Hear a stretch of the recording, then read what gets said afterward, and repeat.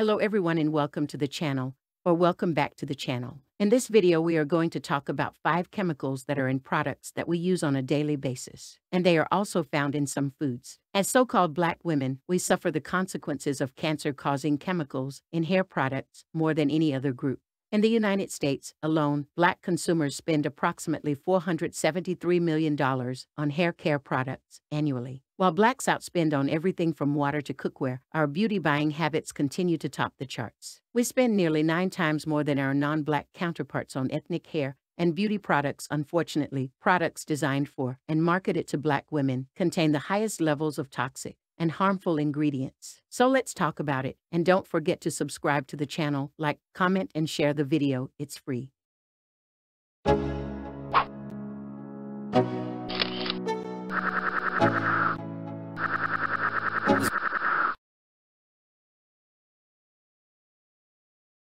As I was making this video, I had to look through my own hair care products, and I have to tell you, now I understand why I'm having so much hair loss, and my hair feels brittle and damaged. I'm done with buying and using these products that don't love me. I will be making my own hair care products. Okay, so the first chemical. Number 1, sodium lauryl sulfate. This notorious hair product chemical is number 1 for a reason. Sometimes referred to as ammonium lauryl sulfate, laureth sulfate. SLES or SLS is used for degreasing engines and industrial cleaning, but it's also added to hair products as a cheap and powerful cleaning agent. Not only can this sulfate cause dryness, but it can also lead to some serious health concerns if used regularly. Even in low concentrations, it may cause irritation or hormone imbalances if it comes in direct contact with your skin. So why is it used in shampoos, shower gels, toothpaste, shaving foams, facial cleansers, dissolvable aspirin, bubble baths, and it is also found in household cleaning products like dish soaps and floor cleaners. Number 2, propylene glycol. If you've ever read the back of a shampoo bottle, you've likely seen this name. It is cheap production cost and ability to make your hair look smooth and shiny is what makes it incredibly popular in major beauty products. Propylene glycol does not hold an inherent health risk. Rather, it is a harsh chemical that causes hair loss, scalp irritation, and itchiness by removing your hair's natural oils. It may even damage your hair's cell structure, making your hair look brittle and unhealthy. It is also found in most processed foods. While it is a low toxicity, you can develop health complications if you eat foods that have it in large quantities. The best way to protect yourself is to avoid products that contain it. Hair care, creams and lotions, household cleaners and detergents, cough drops, cosmetics, oral care, paints, stains, enamels and sealers, pet care, shaving creams, gel, soaps and cleansers, sunscreens, topical medications, and wipes. Propylene glycol is also found in air fresheners, such as Glade Premium Room Sprays. It is also in some food colorings and vanilla flavor ice cream. At times it can be added to packaged or processed foods, especially in food that are thick liquids, creams, icings, sauces, but in those cases it will be listed as an ingredient. Also, if a food lists natural flavors, natural flavoring, artificial flavor, or artificial flavoring, the flavoring can contain propylene glycol that would not be separately listed as an ingredient. In foods with these ingredients listed, there is no way to find out for certain if the food contains propylene glycol or not. Finally, some beers may contain propylene glycol, and beers do not have to list it as an ingredient.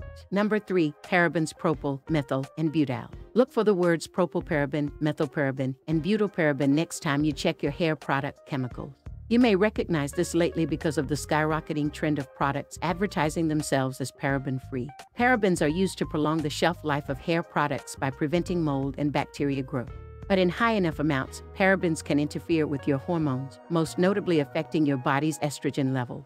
Anyone who has taken birth control or other hormone-altering medication knows the serious effects hormonal changes can have on your body chemistry. Parabens are one of the chemicals that cause hair loss and irritation, and in severe cases, can even cause breast cancer. Parabens have been found intact in breast cancer tumors. It is known to decrease sperm counts in young rats. A study by researchers at the Harvard suggested that exposure to propylparaben might be associated with diminished fertility. It is also found in liquid and powder foundation, BB and CC creams, tinted moisturizer, sunscreen, cream and powder blush, moisturizing face cream, lotion, and shampoo. And it is in foods like muffins, iced tea, pudding, cantuna, trail mix, cinnamon rolls, honey glazed buns. Number 4, formaldehyde. It also goes by other names like formalin, formic aldehyde, methanol, methylaldehyde, methylene glycol, methylene oxide. You may know of formaldehyde as the preservative used in embalming bodies, but it's used for a myriad of purposes, from construction to glue to fungicide. Formaldehyde in itself should not be scary. It occurs in trace amounts in nature, and it is a common presence in household goods.